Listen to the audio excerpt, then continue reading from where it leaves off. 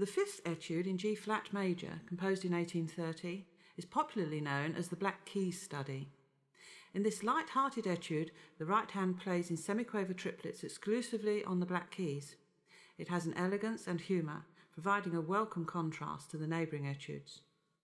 No tempo indication or metronome marking was indicated by Chopin, who gave the performance directions leggerissimo e legatissimo in 2/4 time.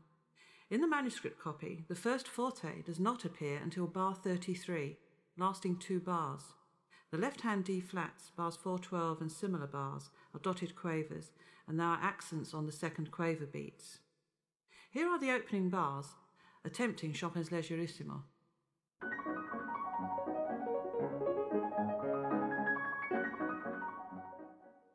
Again, Chopin's score directions are often exchanged for opposite dynamics and fast metronome markings. Pedalling through each whole bar on a resonant piano, where staccato dots and rests are shown, produces the wrong effect.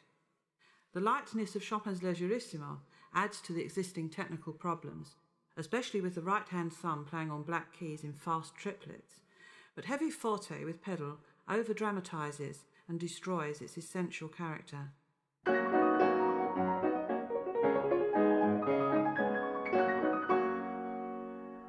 Pedaling through changes of harmony is not advisable on modern pianos. For example, bar 1 is usually marked with pedal held through the changing chords, creating this blurred and jangling sound in the left hand.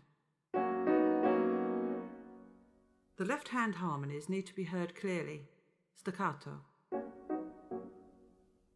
The closing flourish of fortissimo double octave triplets should be played a tempo and unpedaled staccato. No slowing down of pace is indicated. If the double octaves are pulled back to